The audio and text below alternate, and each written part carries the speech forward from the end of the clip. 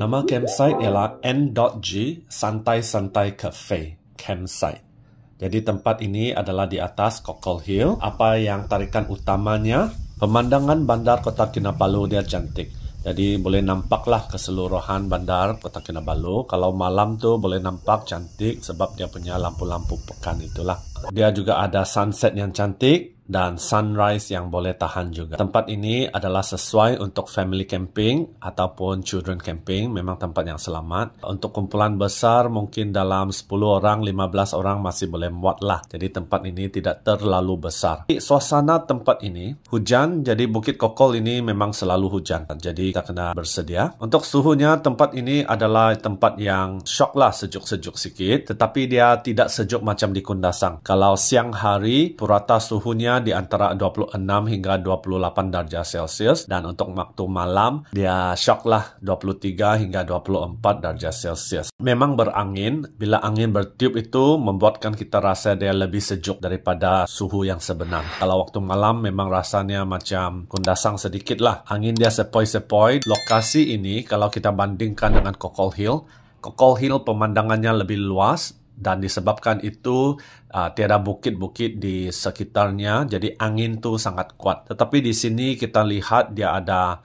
kedai dan dia ada bukit di belakang kedai. Jadi angin itu sudah kena tutup sebahagian. Anginnya tidak akan terlalu kuat lah, jadi tidak perlu takut. Kabus itu tidak selalu. Di sini dia tidak berapa berkabus. Kalau selepas hujan dia ada sedikit kabus lah. Waktu itu memang cantik akan berkabus. Ada haiwan kah? Ya, tempat ini menjadi satu masalah sebab dia ada anjing dari kampung persekitaran di situ. Banyak anjing yang datang. Jadi agak susah, perlu dijaga campsite sendirilah sebab dia tidak dipagar. Jadi anjing tu senang masuk. Tempat ini selamat, CO tinggal berhampiran saja. Kedai pun ada di tepi. Kedai makan itu buka jam 9 pagi sehingga 9 petang. Selepas jam 9 malam tu kita akan ada senyap sudahlah. Okey, part 2. Bagaimana kita membuat booking? Boleh kontak Silis. Silis adalah CO, isteri. Kontak numbernya 014-8655-039. Harganya adalah RM10 untuk orang dewasa, RM5 untuk kanak-kanak di bawah 10 tahun. Tapaknya di atas itu CO bahagikan menggunakan tali roughly kepada bahagian A dan bahagian B sebelah kanan. Jadi tapak A itu boleh letak 2 kemah kecil. Kalau kita kemah besar macam kemah unta, keseluruhan tapak A kemah unta sajalah. Jadi waktu saya pergi 3 orang dewasa, 4 orang kanak-kanak, saya ambil bahagian A dan bahagian B juga.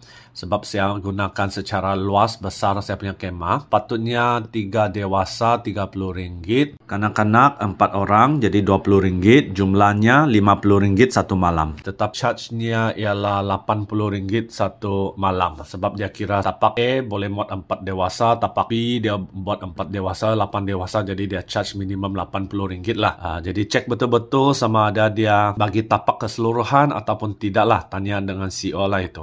Bagaimana jalan ke campsite? Jalannya kita akan jalan daripada Kota Kinabalu ke Menggatal. Selepas Menggatal itu kita mencari simpang ini. Simpang ini kita naik Bukit Kokol. Naik saja Bukit Kokol kita akan nampak kemah ini selepas junction ke Kokol Prayer Summit. Jadi keadaan jalan raya memang baguslah. Jalan tar sepanjang perjalanan. Jadi tidak menjadi masalah. Senang saja single carriageway. Jalan bukit. Semua kereta pun boleh sampai. Signboard yang kita mau cari adalah Kokol Heaven. Selepas Kokol Heaven itu tidak jauh dari Kokol Heaven, kita akan cari simpang sebelah kiri. Dia ada tulis Kokol Prayer Summit. Yang itu simpang ke Yunhai, simpang ke Papas, simpang ke Pogonjo. Selepas simpang itu di depan itulah NG. Okey, fasiliti apa yang mereka ada? Mereka ada tandas di dalam kedai. Mereka ada tempat mandi. Tempat mandi itu berada di tempat campsite itu. Tiada hot water shower. Dia ada plug point, sinki. Dan plug point itu berada di tempat itulah. Tiada kitchen, dining area, lounge area, table chair, semua tiada. Mereka ada satu restoran, kedai makan. Tempat ini saya rasa paling bagus kalau kita mau mencari tempat yang kita malas mau banyak sedia barang makan. Tidak mau bawa cooler box, tidak mau bawa makanan, mau pergi relax saja. Jadi kita bawa saja barang camping, naik. Kita makan di kedai lah. Pagi ada soto, tengah hari boleh masak, makanan dia, malam pun dia ada jual. Jadi senanglah, tidak payah fikir, boleh relax sajalah, healing-healing. Dia ada sediakan rubbish bin, dia ada tong sampah juga yang diikat di atas supaya anjing tidak kacau, boleh buang di sana. Untuk campgroundnya, kondisi campsite itu dia rumput dia cantik. Dia tidak bertakung air.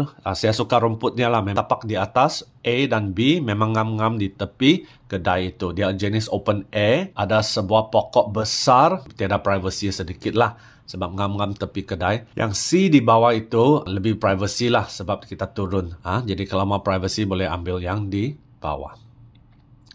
Okey, adakah jauh dari kapak? Kapaknya di depan kedai, jadi tidak jauh. Cuma masalahnya kita terpaksa angkat semua barang camping kita. Tidak boleh pakai wagon sebab dia tidak rata jalannya. Boleh guna, akan membantu juga, cuma dia tidak berapa praktikal lah. Jadi kesimpulannya, saya rasa terbaiknya kedainya dekat. Jadi tidak payah fikir makanan. Dia tidak tarikan lain, tiada hiking. Tetapi apa yang saya buat, siang hari selepas makan, saya bawa mereka pergi Kokol Heaven.